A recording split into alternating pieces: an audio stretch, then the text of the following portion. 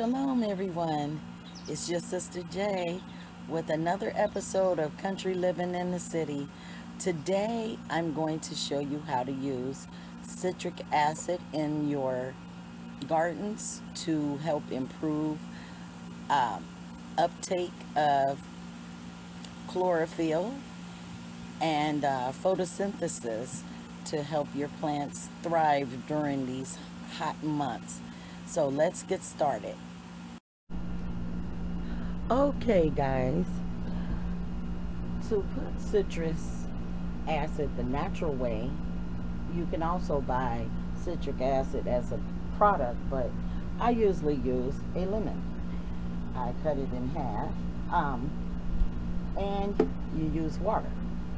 Now citric acid helps with the plant respiration in the Krebs cycle, which is if you know anything about chemistry, the Krebs cycle is a cycle that the plant goes through for photogenesis and to create the cell walls and everything, and also take up nitrogen and the nutrients in the plant, in the roots, to be used as energy throughout the plant.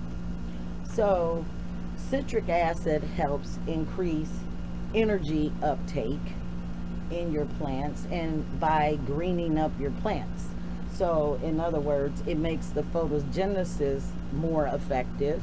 Your plant leaves will become more greener and they're able to take up more nutrients, and that's vital during the summer months and in the hot months.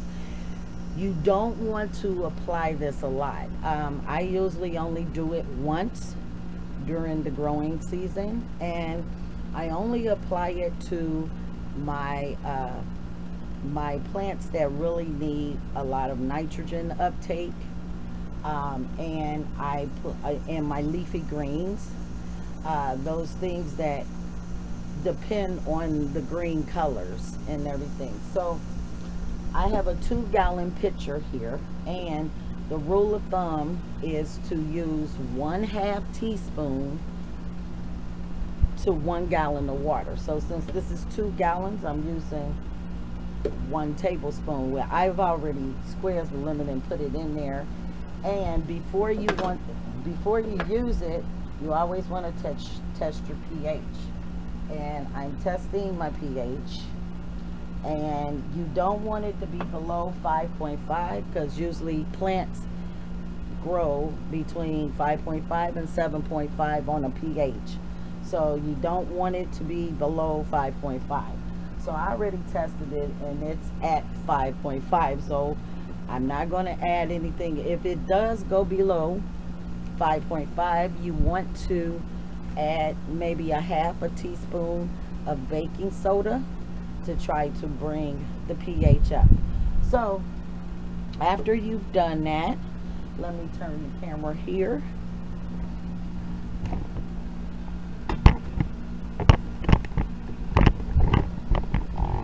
Okay. This is one of my tomato plants that's still producing, but thank you, Nina. I'm gonna get you some more water, girl. But you literally just water at the base of your plants. See if I can get it closer. Yeah.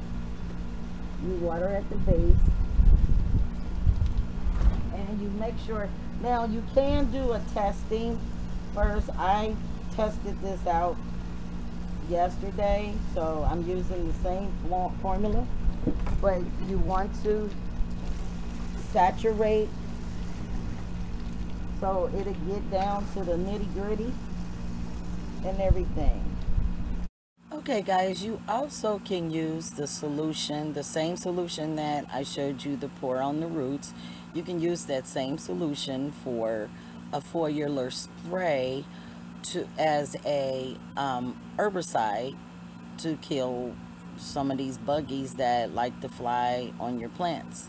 It's a non-specific herbicide, but you also want to make sure that you test your leaves first to make sure that the solution isn't too strong. Well, that's all I have for you today. Take care of yourself and each other, eating foods from the Most High. Until next time, Shalom.